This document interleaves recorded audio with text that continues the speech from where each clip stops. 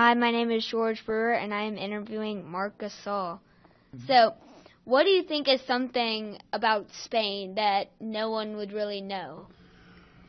I mean, it's a pretty touristy place. A lot of people come over. We get people from all over the world. We have great culture. Painters, architectures, food, wine, weather. So I mean, I think people know that Spain is a pretty cool place to visit, regardless of what you like. If you like more, relax and see nature, we have a lot of that as well.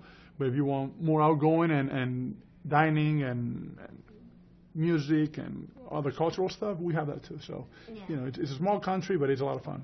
So, you mentioned this at the beginning. You said that now you have a new son in Memphis. So, what is it like being a dad? Well, I have two kids. I have my daughter, Julia, that is a 4-year-old, and Luca, my youngest boy, that is 20 months old. And it's a huge responsibility, and it changes perception of your whole life. It's not about you anymore. It's about your kids and their well-being, and it's great. It's an amazing journey. You learn daily. You learn a lot of things, patience, and how beautiful it is to be loved unconditionally by another human being. So it's pretty cool.